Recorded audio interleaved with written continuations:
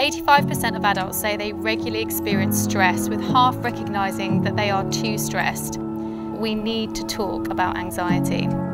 This autumn, we'll be looking at some of the different forms of anxiety and the issues that can be on our minds. Jesus had a lot to say about our mental well-being, and we believe his gospel is the very best solution to dealing with anxiety. Just to briefly go back to the whole Brexit element, the fact that it's in the news and it's all you ever hear about, that you have your own uncertainties, and then the news is just telling you life is uncertain all the time. I can imagine that, just particularly if you're running your own business, it just weighs upon your mind a lot. Like, have you found that particularly in your job? Yeah, absolutely. I mean, it obviously it affects everyone, but our company in particular, we buy products from Europe, so all of our products come from Europe. So there's so many factors. So there's the actual housing market itself, and then there's the fact that are we going to be able to get the products, and how much are we going to have to pay, and do we need to now kind of recruit people to do all this kind of customs tax stuff that we have no idea on because we've never had to really worry about it. And and it's difficult because, you know, obviously there's lots of people around you who are really for leaving, and there's lots of people who are up for remaining, and there's all this kind of tension of what you say about it. And within the company, we want to be careful what we say, but you know, it's definitely a tough time in terms of not really knowing quite what's coming and trying to be smart and think of clever ways to kind of plan as much as you can. Good to be speaking to you. If you're new here, my name is Joel, and we have teaching from the Bible at Emmanuel every week all across our different locations, from Shoreham over in the west through Hove, North Hove, South Hove, here in central Brighton, and over in East Brighton at the Marina. We've been going through a series of messages over this autumn season on anxiety, and looking at each week a different manifestation of anxiety, a different cause for anxiety, which certainly seems to be a prevailing problem socially. We notice that people's patterns of emotional and mental health seem to be changing, and there are some worrying trends. And so we know it's appropriate at all times to speak as best we can into the wider social concerns in a way that might bring help and support and comfort and encouragement. But perhaps more importantly, what people might not realize is just how profoundly and helpfully and uniquely the Bible is able to speak into these very issues. We've come to see ourselves, we who've learned to love the Lord Jesus Christ, actually to love him, to have a relationship with him as a person, not just as a set of ideas. We've come to notice that it's actually the very issues of our anxiety, our worry, our troubles and concerns that he is particularly able to affect. The change that he brings often happens on this very level. What's going on inwardly, what are the thoughts and the troubles that are turning over in our minds. We found that Jesus makes a huge difference. We believe that's because he's real. We believe that's because he genuinely rose from the dead on Easter Sunday. And we want to keep learning as we go through this series how that can apply to the different areas of anxiety. Obviously, with Brexit, the anxiety that people are feeling is on many different levels. Having said that, the challenge of Brexit, perhaps the negative associations of Brexit that many of us feel are not limited to just the anxiety it seems to arouse, but to various other troubles besides that. We notice that Brexit seems to have become a huge distraction, a huge force of distraction, especially amongst the political classes. We notice that politicians are having to spend perhaps inordinate amounts of time, inordinate numbers of weeks and months even, focused so specifically on this very matter. And that's perhaps a concern. You know, we might feel, well, this gives them something to do. That might be perhaps some of our perspective. But in reality, there is quite a lot that we could be doing. There's quite a lot in this world that might require attention. I don't know about you, I get more and more bothered by the number of significant things that seem to fall to the lower end of the news bulletins or don't even get mentioned at all, that are surely more important and even more urgent. In the long run, certainly in the eternal scale, it will matter far more that, for example, right now there are more than 1 million Muslims in incarceration camps in China, subject to repeated routines of torture and rape, and that will include children. That matters more. It matters more that religious persecution globally is reaching genocidal proportions in some parts of the world. That matters more. And yet this Brexit subject has become the obsession of our society for surely an inappropriate amount of time. That's a distraction. And the second thing that occurs to me is that it certainly limits our, if we ever had it, levels of appreciation for and respect for our politicians. I'm sure that this hasn't generally helped in the esteem with which we hold those who hold public office. I think that can be borne out statistically, it would seem. I know that all kinds of surveys come out and get cooked up, and it's very hard to always know what statistics to rely upon, but I'm fairly reliably informed that surveys have recently come to announce that 70% of the UK population consider politicians to be generally dishonest. 63% consider them to be doing a bad job. That's not a trivial matter when we are more persuaded than not that our politicians are not to be trusted, that those who lead us, those who govern, are untrustworthy and incompetent.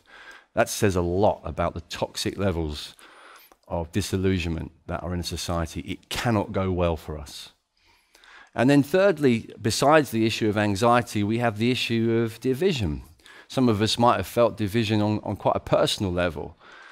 I know that this has actually got into people's marriages, people's family relationships, certainly friendships. People have lost friends. People have felt excluded because of the way they voted or the sympathies that they held over the issue. It has certainly seemed to generate, or at least sort of stimulate, a sense of divisiveness in the wider society.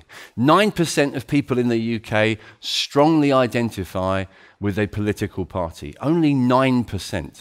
I suppose maybe generations previously it might have been a higher percentage. But actually 44% strongly identify with their position on Brexit. And so political division has kind of come back, it would seem.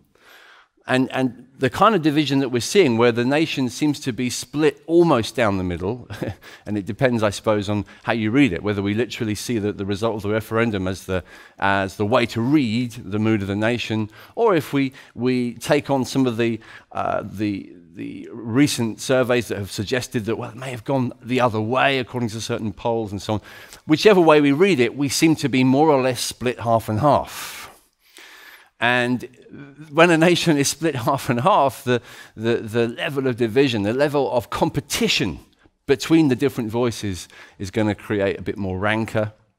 And certainly it doesn't seem like it's a good basis on which we're able to find easy consensus.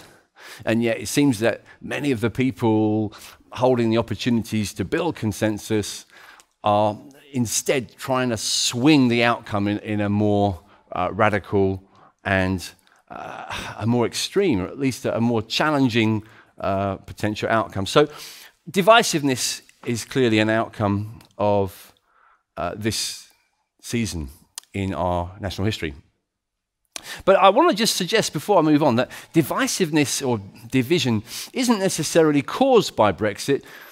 It seems that Brexit, in fact, may have done more in terms of revealing a division that perhaps has already existed to some level and maybe in this sense, Brexit's doing a kind of strange service for us in that it's helping us to identify and highlight the wider cultural expectations and hopes and desires that are felt.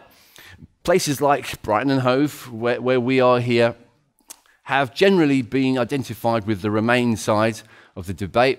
That was the way that the vote showed itself here. And generally speaking, Brighton as a city goes the way that a lot of the central London parts of the nation tend to go, identifying with a lot of the sympathies and instincts that go with the Remain agenda. And a lot of that is to do with even liberal, progressive ideologies and a lot of assumptions that actually are not necessarily held by huge swathes of the national population. But we can live here in Brighton and other parts of the country in a slightly ignorant, certainly a kind of sealed off bubble, imagining that everybody thinks the same way. This is the way the nation, this is the way normal people think.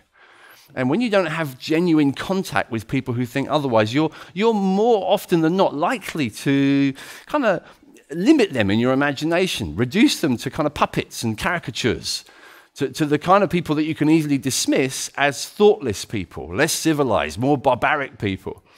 Because, well, everybody who knows, everybody who's right, thinks the same as I do. And the kind of division that's existed in our society is being shown to be a little dangerous. We're not necessarily as good at listening to one another as we might have thought we were, not necessarily as tolerant and inclusive as we like to imagine we are in the Remain culture of cities like Brighton.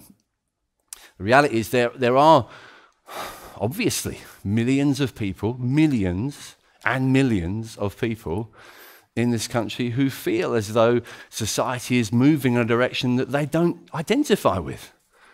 And actually in a direction that they feel it harms and doesn't benefit the ordinary culture of their communities, of what they've been used to, sometimes for generations in their local contexts. They're tired of their social norms being disregarded and imposed upon by people with more authority, more media clout, more financial kind of grease, more ability to influence and change society than them. They're fed up with being on the end of so much decision-making that they don't feel they have any voice in whatsoever. And so Brexit came along, or the referendum came along, as an opportunity to cry out and say, we're here, and we're not completely on the same page. Please don't forget us. The reality is, if you only ever ignore that kind of a voice, probably shouldn't be surprised if you kind of drive it to more desperate measures. And perhaps it is no surprise, or shouldn't be now, certainly in retrospect, that in the same year that Brexit got voted for, Donald Trump got voted for. There are large swathes of population in this country and in the United States and in many other countries of the world, especially in the West, especially in the kind of modern European and Western context, which feel left behind and feel the only way they can get the attention of who they see as the kind of liberal elites of society is by upsetting them, is by putting someone in the White House that everyone finds a little bit uncomfortable. But at least it reminds them that we're here. At least it helps them to see that we need to have a voice, we need to be heard. And that kind of challenge, maybe it's helped to wake some of us up. And perhaps that in itself is at least a good thing potentially. I was really helped in understanding this. I know there are all kinds of articles and ideas and people that will pop up, say the kind of thing I'm mentioning here.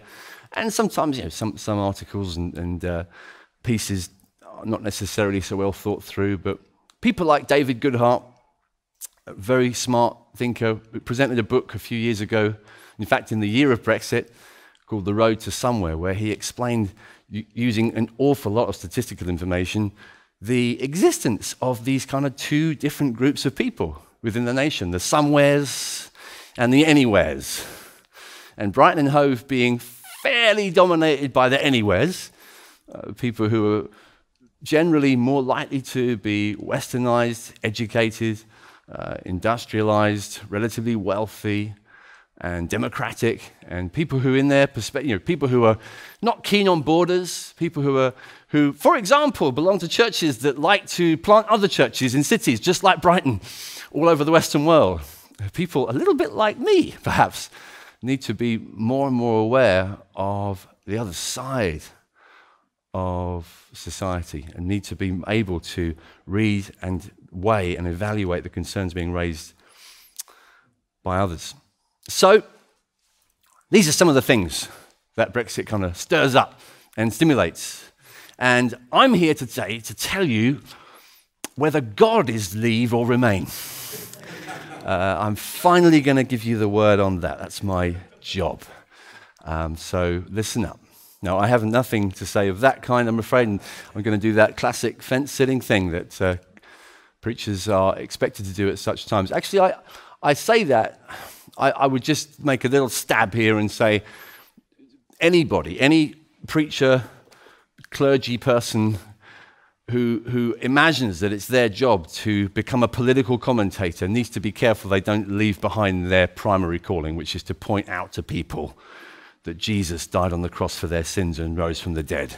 And that is the most important thing. And I just hope that you understand that anything I have to say about Brexit, even if I have something mildly intelligent to say about it, which is very unlikely, it will come nowhere near the importance of what this book has to say, which we will get into in just a moment. But let me just say very simply a few things that might help us to evaluate, just briefly, the way things have gone, or at least the different sides from a Christian point of view. How do we see, for example, the leaving the EU agenda from a Christian point of view? There's lots to be said for it, surely. Let's not ignore. Let's listen. This is a classic kind of list, briefly, of some of the concerns that a Leave voter would, I think, very understandably raise. Concern about the EU taking on the kind of proportions of a strong technocratic empire. With increasing authority and at the same time holding on to ideological assumptions quite often that are at least slightly at variance with Christian values. That would be certainly at least something to watch out for and something that has raised the concern of some Christians. The fact that, that those who carry enormous amounts of authority and influence in the European Union are unelected officials. The fact that their influence is being felt by traditional communities who seem to have no voice or say. And the fact that as a trade organization, it will tend to mean, or has tended to mean, that our likelihood of doing trade with wider parts of the world, often more impoverished and needy parts of the world, is diminished. We're less likely to engage in really strong trade links with other countries where we might actually bring, just by trading, by working more closely, some genuine renewal on a socio-economic level. That's just a very quick summary of a few concerns that Leavers would have had. What about Remainers? What might be a Christian argument for Remain? A Christian argument for Remain would surely at least include the concern for peace. Anyone who knows any history in Western Europe, Europe widely as Europe in general, will be concerned about conflict, political, military conflict, and how is it that in the last few decades we've managed, since 1945, to avoid what's been the normal story before then in Europe, which has been ongoing war of various kinds, very few lengthy stretches of political peace across borders. And no one would claim that the EU has caused peace since 1945. It didn't even exist in 1945. But some could, I think, persuasively argue that it's helped. It's helped to foster a context of discussion, cooperation, and so on. What about the likely impact of leaving the European Union, especially on the poor, the economic impact? For those who, at this stage, would be potentially looking at having to change their situation employment-wise. There's all kinds of economic ramifications which will definitely impact people and probably impact the poor most of all. What about just the perhaps more appropriate attitude that Christians should have? Why shouldn't we stay and mend? If we see situations that seem corrupt and abusive within the way that the European Union operates, isn't it right for us to try and remain, to have influence, to see how much change we can bring into the situation? And what about just the freedom and the opportunity for the gospel? What about the ability to travel easily between borders? Doesn't that help if we're trying to reach out to different countries, if we're trying to plant churches in different cities? And so there are all kinds of ways in which a Christian might feel their heart drawn in different directions. I'm saying this to say I don't think it's as simple as saying, well, the Christian option is to do this. The Christian would vote this way, and no other way is even worth entertaining. You can't really do that, not so simply. And so we're in the situation we're in, and it creates anxiety, or it certainly inflames anxiety across the culture. People's anxious feelings are stirred up by concern about jobs, about the economy, what will happen realistically to our quality of life. Our standard of living is surely going to be affected somehow by this. There's no way this is going to happen and everything to be business as usual forever and ever. Generally speaking, even the most optimistic of leavers have acknowledged that there's likely to be significant economic impact.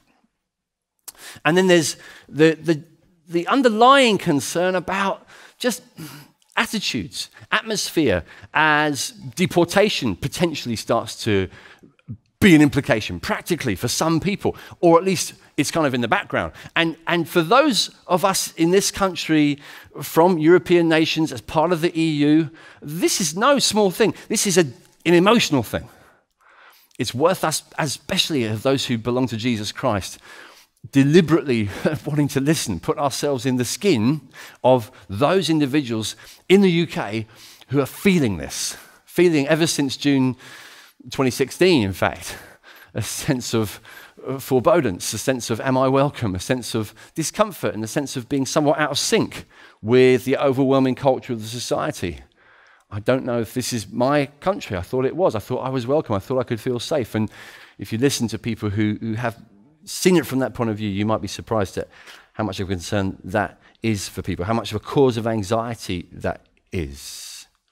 What about the potential restriction on people, restriction for the young? People looking forward to their life have complained, this is my future. What kind of a world are you leaving to me? But then think about the anxiety felt by the old. Certainly the kind of derogatory remarks that are sometimes made, dismissive remarks. Brexit was voted for by people who are dying. A lot of them have died. This isn't really a way to bring healing to society. To talk in that kind of way, dismissive way about aging people. And yet it's happening all the time, surely creating anxiety. What about the potential implications on the relationship of England, Scotland and Wales with Northern Ireland? What about even Scottish independence? Again, further concerns, further causes for potential anxiety. And what about the big issues of just peace in our time, peace between nations? Could that be affected by Brexit and its impact? This is why I wanted us to look at the psalm I'm going to point you to in this last chunk of this message. We finally get into the Bible. See, on the morning after the referendum, June 24th, 2016, I remember just scrolling down on various news feeds and noticing what had happened, realizing this is not what I expected, it's not what most people expected, and just trying to organize my thoughts, being fairly agitated, thinking, gosh, this is big, this is rupturous, and trying to feed my soul like I do every morning, going to the Bible every morning, so that I can hear someone else's voice, so that I can get my mind aligned with the Eternal One. And the passage that I was reminded of immediately was the one that we're going to just read from now. So let's have these words come up. This is from the Psalms, one of the songs of Israel, and it's Psalm 46. Let's have it read. Psalm 46. God is our refuge and strength, a very present help in trouble. Therefore we will not fear, though the earth gives way, though the mountains be moved into the heart of the sea, though its waters roar and foam, though the mountains tremble at its swelling.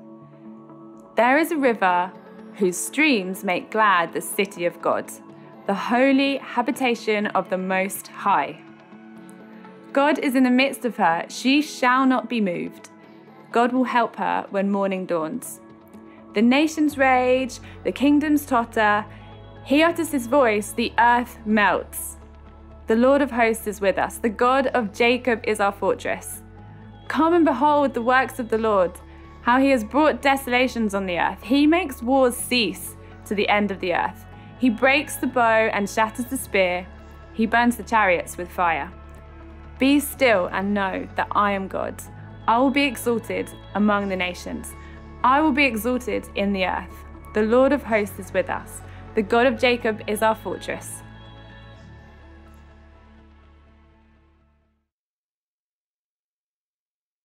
The word I want to call your attention to immediately is the word though. It's there from the start of this psalm in a few places. Look at it especially in verse 2 and 3. Therefore we will not fear, though the earth gives way, though the mountains be moved into the heart of the sea, though its waters roar and foam, though the mountains tremble at its swelling. It doesn't say we will not fear because those things won't happen. It says we will not fear though they do. The psalmist is expecting tumult. The psalmist is expecting storms and earthquakes and fairly dramatic descriptions of change, radical change. He's talking in terms of mountains falling into the sea. This is kind of what we might call apocalyptic language, but it's not just about natural disasters, though it might apply to such things. It's clear as you read the whole psalm through, the target of his talk, the focus of his writing is kingdoms, political changes, transformations on a kind of government level. These are the things that can, at times at least, cause those who cling to the Lord Jesus Christ, cause them concern, cause them to feel like, is anybody in control?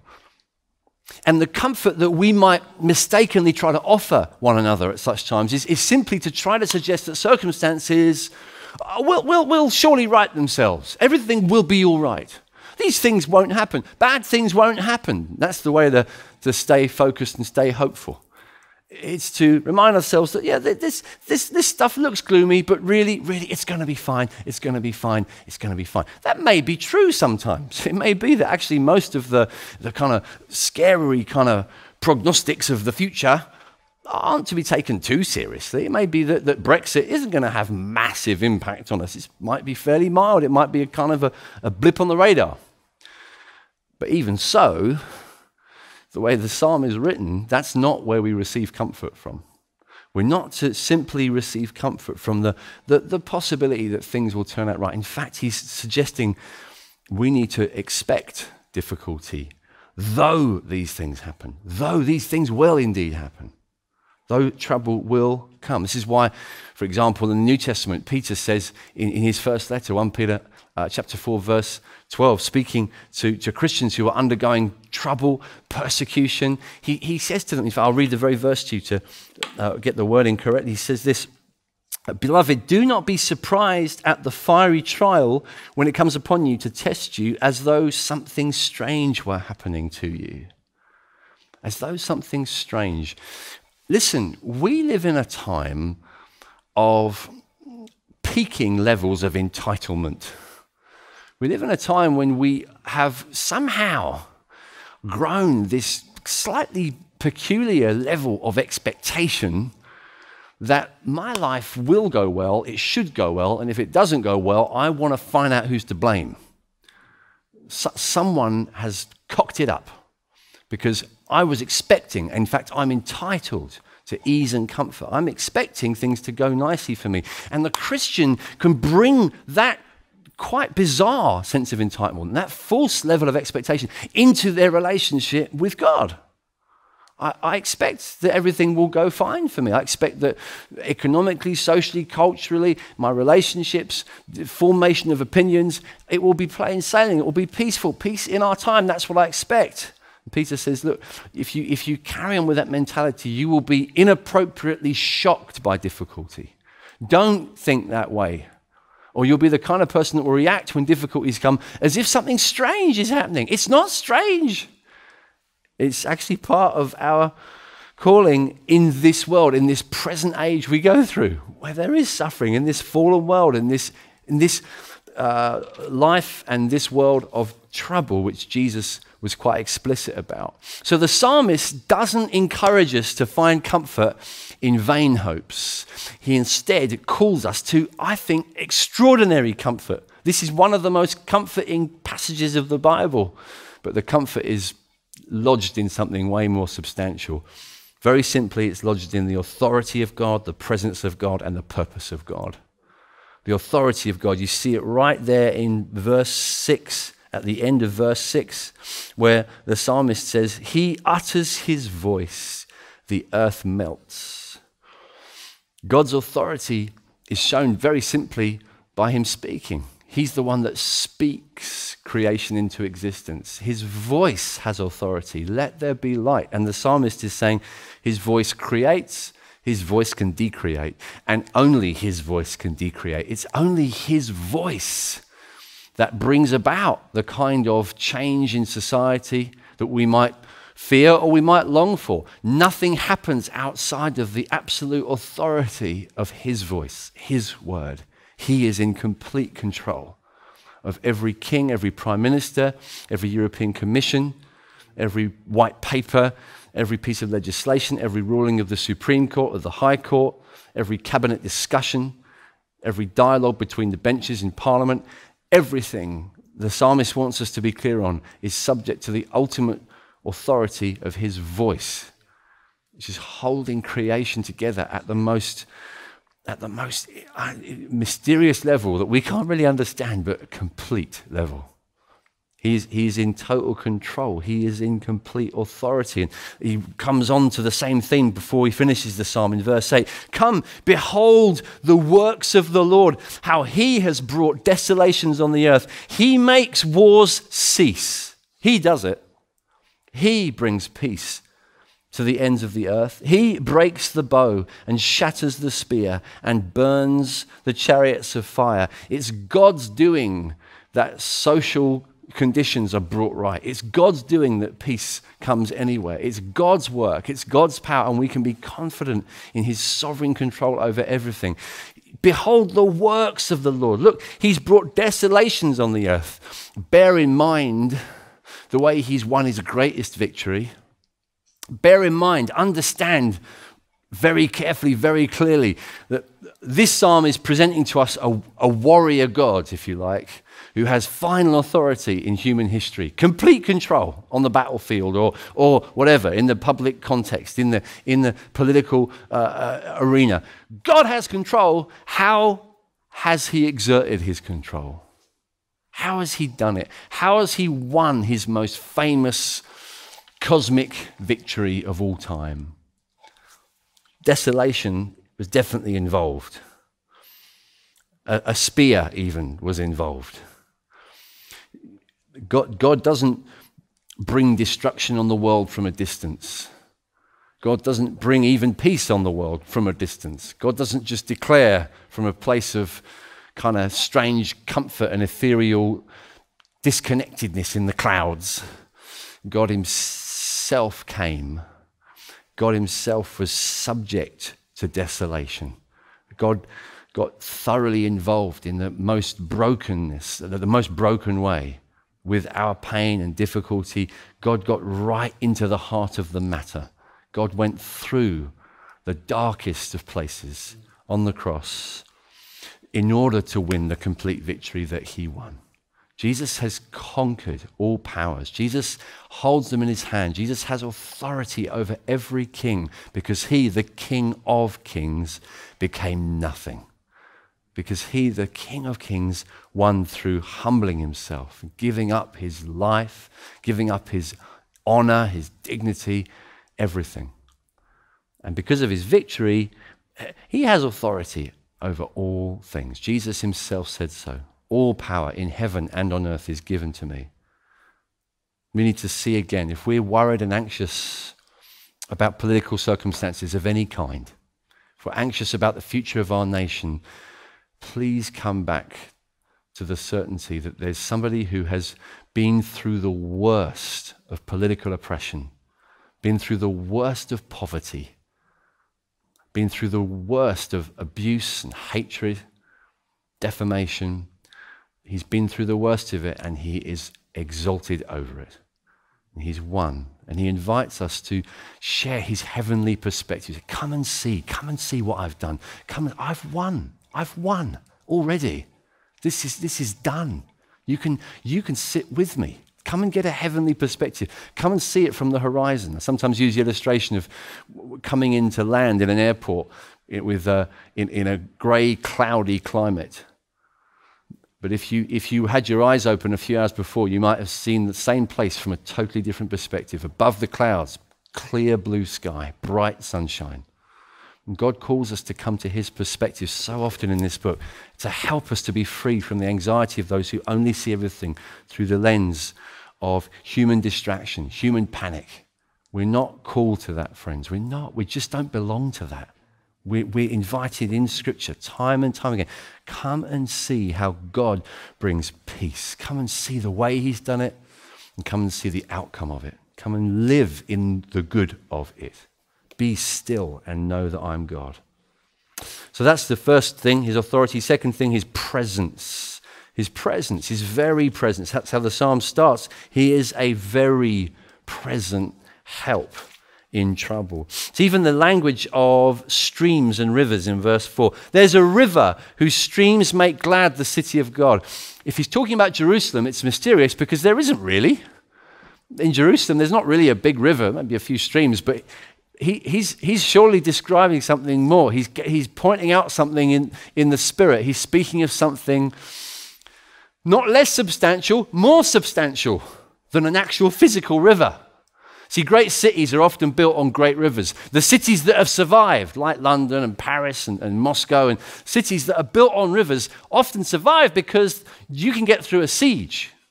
People might come and attack you, but you've got a river, you've got fresh water always available. Always. They can't starve you out. They can't thirst you out.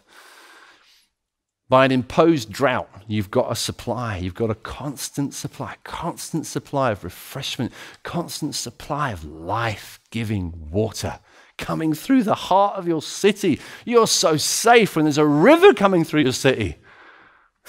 You're no one's victim. You're able to receive fresh life and refreshment. The irony is, like I say, Jerusalem, not that kind of city. One of those cities that actually, there are some points in history where it was put under siege. So we're not talking about the physical Jerusalem. We're talking about the spiritual, eternal Jerusalem, the people of God. What river is it that runs through this city? What river is it that runs through the church of Jesus? What river is it that can run through your life? It's the presence of Jesus himself by his Holy Spirit. He said, "Come to me, all who are thirsty. If anyone thirsts," John chapter 7, verse 37, "come to me and drink. And out from your inmost being will flow rivers of living water." A Christian is somebody who's found eternal living water. And not only have you found where to get it from, you become the one to get it from. You're the person with the well on the inside. You're the one with the spring on the inside. You're the one who, in a society torn apart by selfish concerns and fears and antagonism, and you don't understand my tribe and my problems. You don't understand what it's like to live in this part of the world. You don't understand what it's like for me. The society we're in is increasingly going in that direction, where we can only hear what we want to hear within our kind of little bubble of political identity. We as Christians need to learn to live as those who've been set free from that, because a river runs through our lives. I'm not so dried up that I need desperately to have the respect of that tribe or those people in order to be valid. You can hate me, but I have a river of the love of Jesus running through my life. And I get to be actually able to bring that to other people. At a time when a society could be getting torn apart, and who knows, it could get worse in our nation. It could get more divided. It could get more bitter and hostile. What do Christians do? Join in? Join sides and pretend God's on our side? No, we've got a river running through our city. We're free from that. We can be refreshed.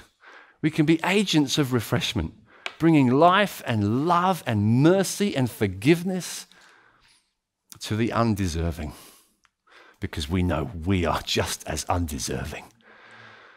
If anyone here thinks they deserve the refreshing life of God, the love of God poured out in their life, you don't understand it yet. It's on the dry hearts of sinners that Jesus pours out his Holy Spirit. And you need to receive with thanks, receive amazed that he should love you. People that know they've been loved undeservedly. I deserve the opposite, but he loved me. If I keep learning to live in the good of that, I'll also learn gradually, slowly maybe, to be an agent of love and healing to a society that desperately needs it. And Britain desperately needs healing. It needs people whose lives have a river running through them. So we're not under siege, or if we are, we're not in too much trouble. You might think, well, where's the jobs going to come from? What's going to happen? We cut ourselves off from Europe? I'm anxious. We'll be under siege in a sense. Where's the life going to come from?